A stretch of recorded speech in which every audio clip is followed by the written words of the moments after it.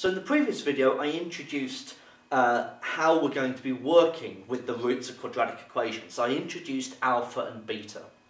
So let's say that for both of these equations I want to find the sum of the roots and the product of the roots. Okay, so I want to find alpha plus beta and alpha beta for each of these examples.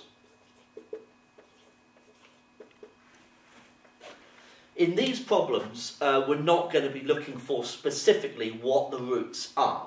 So we're not looking for the values of alpha and beta. We can do that. We can work with the quadratic formula to find that. We're looking for the sum and the product of the roots and the manipulation we can use with that and what we can do with that. So x squared minus 5x plus 7 equals 0. Now, in the previous video, when I expanded x minus alpha, x minus beta, you get to x squared minus alpha plus beta x plus alpha beta equals 0.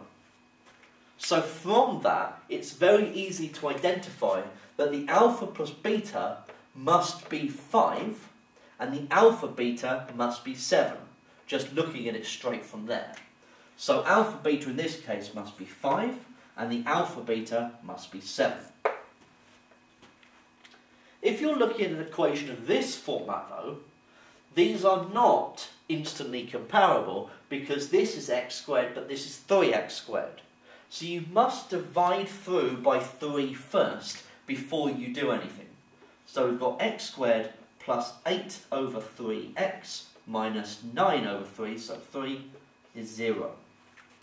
So now you can look at this and say, well, looking at that, alpha plus beta must be minus 8/3 to cancel with that minus. So that must be minus 8/3. And the alpha beta must be minus 3. Okay? And that's how we can identify the sum and the product of the roots.